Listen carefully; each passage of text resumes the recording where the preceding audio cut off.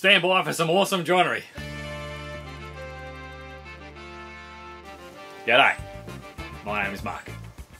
Alrighty, I have a pallet that I made out of a coffee table and other ingredients. The plan for this one is very simple, but hopefully very effective. And what it's going to let me do is use up as much timber lying around the shed to help me declutter. I'm going to need some framework stock and some stock to go around the frame, which is my pallet wood made from that coffee table. Now whenever I mill up new stock, I'm going to do this. So I can give an idea of how much timber I need. Pretty technical, right?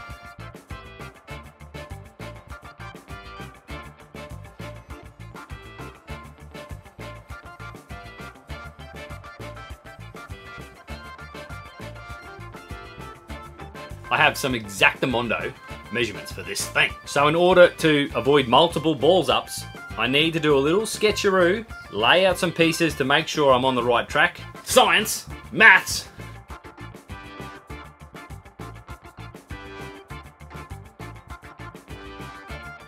Dimensions sorted, I need to make a little simple frame.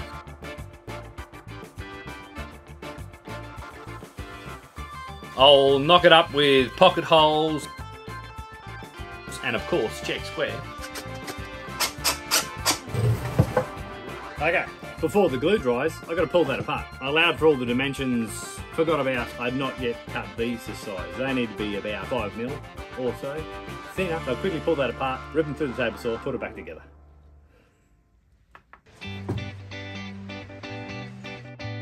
Mill up more ingredients.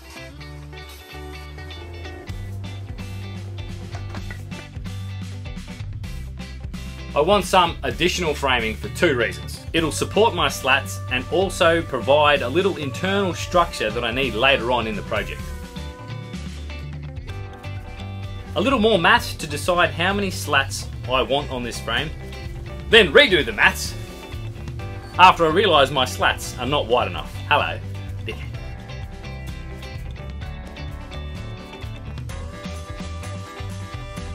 Fake pallet wood slats, ready.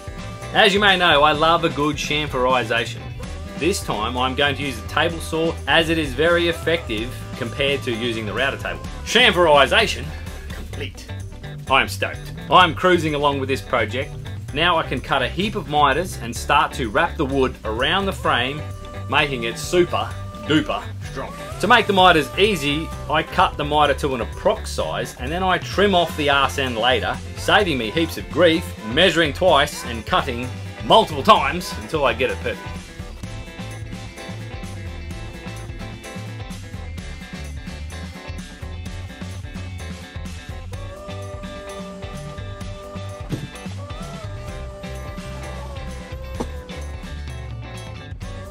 Some of the miters you just have to take your time and sneak up on them, because if you make an error, you may have to mill up a whole new piece of pallet wood, like I did. Fair dinkum.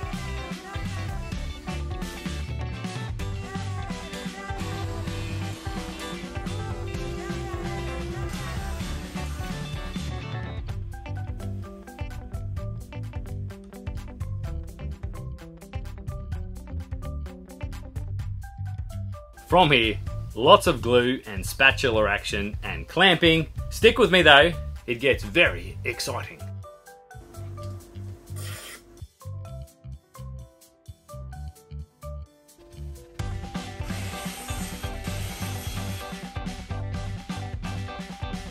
Right, so my pallet wood was nowhere near enough.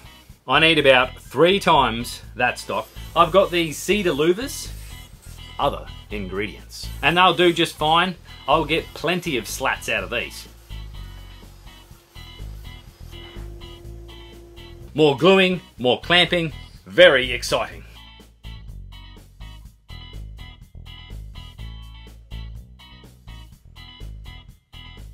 These steel beams have come in so handy on so many projects. They are definitely not a bad thing to get into your shed.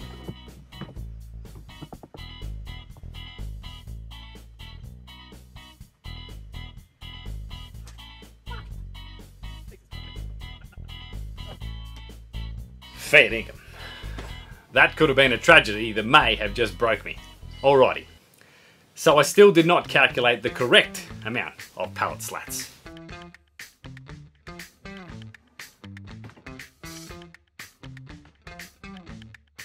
So, more ingredients required, more milling required.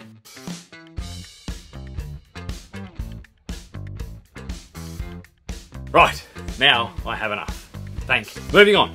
I need to whip up a little cross-cut sled to safely cut all these little miterized pieces.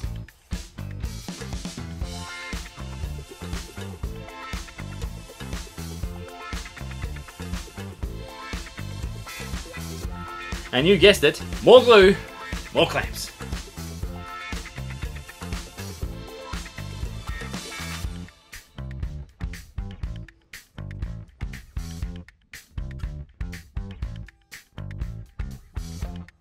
Behold! Let me give you a few close-ups. What I love about this technique, your tools might be a little bit shit at cutting miters. You might be a little bit shit at cutting miters, but fear not, stick around. It is all going to make sense at the end.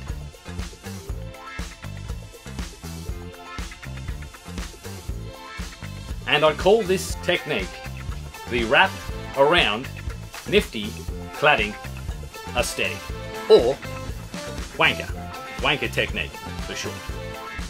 Okay, pallet challenge, you can use other ingredients, so I've got to go to the other ingredients shelf. Other ingredients. Again, I want to use up as much shit as possible in the shed. So I'll turn this very large piece of pine into a small pieces of pine.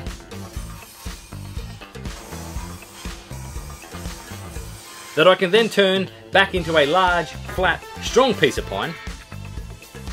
Clear as mud.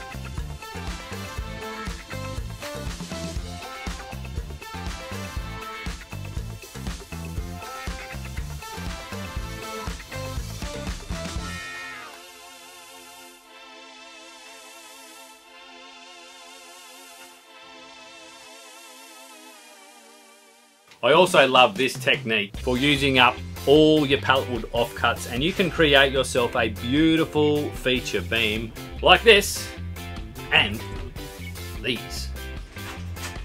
Other ingredients. We have had this bed head for a fair time, and it is not going to get a gig in our house yet.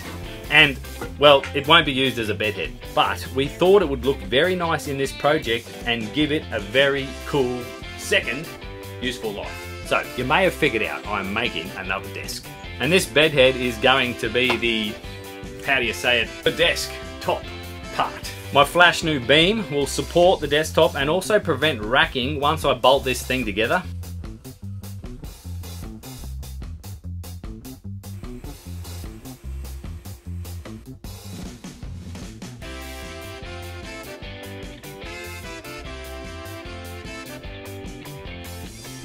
How good are threaded inserts? Behold, here is the beautiful part. You can use all sorts of coloured timbers, and your miters can be pretty flippin' ordinary because the paint is going to hide all of that with an extra coat or two. And if you've really shonkered one up, a little putty will save the day. Now, if you don't mind me blowing a little hot air up my own freckle, I reckon this looks pretty effective. It has cost me a tin of paint and a little bit of my time. It's also cost me this piece of glass, because otherwise it would have been quite difficult to write a letter on this desktop. Thanks for watching. Catch you later.